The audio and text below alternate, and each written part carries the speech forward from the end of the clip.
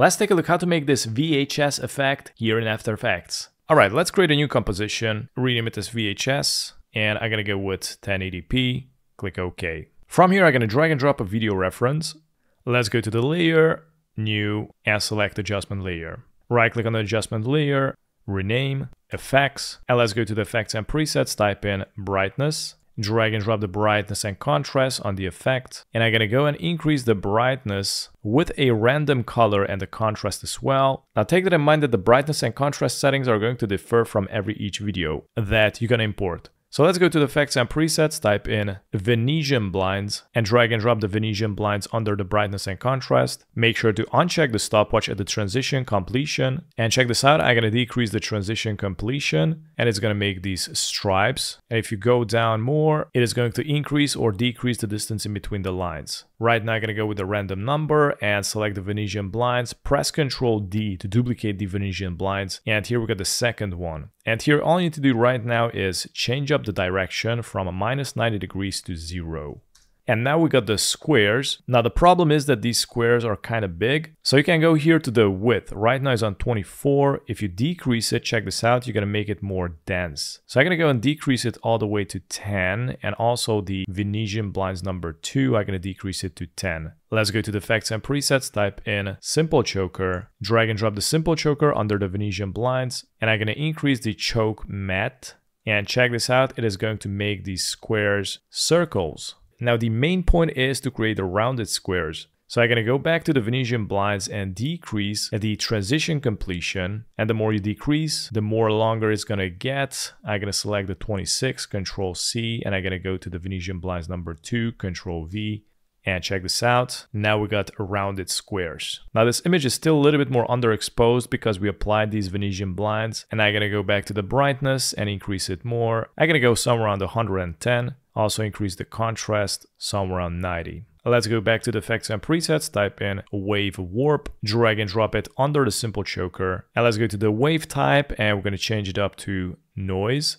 And I'm gonna decrease the wave height. I'm gonna go somewhere around 6.5. I'm gonna try it out with 5 and increase the wave width. I'm gonna go all the way up and I'm gonna type in 1000. Now the waves are going to look way more rare and it's gonna create this really nice effect. Now let's go back to the effects and presets, type in glow, drag and drop the glow under the wave warp, and let's check out the glow threshold. I'm gonna go and decrease it. I'm gonna go somewhere around 30, 40. I also gonna increase the glow radius. I also gonna go to the glow intensity, increase it a little bit, maybe 1.2. And you also can change up these black and white colors. So it's gonna customize the colors on the effect. Let's go to the glow colors, change it to A and B colors, and color looping, sawtooth BA. Let's scroll down and here we can change up the colors, purple, click OK. I'm gonna select the second one, click OK. Let's go to the effects and presets, type in a level. Let's go and drag and drop the level individual controls on the effects.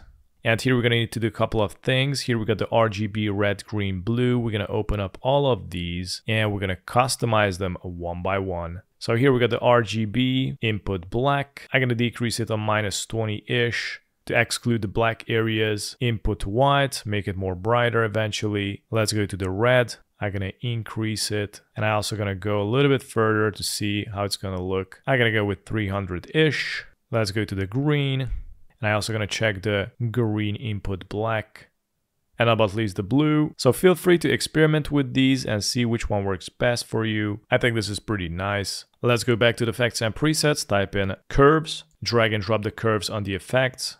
And we're gonna customize the contrast a little bit.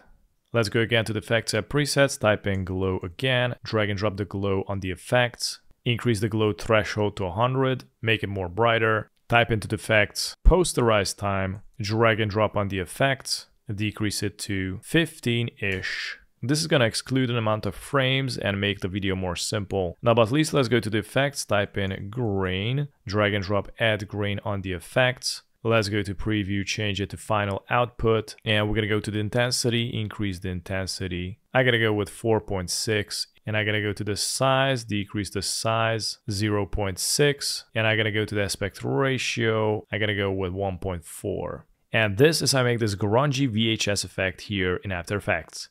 Thanks for watching.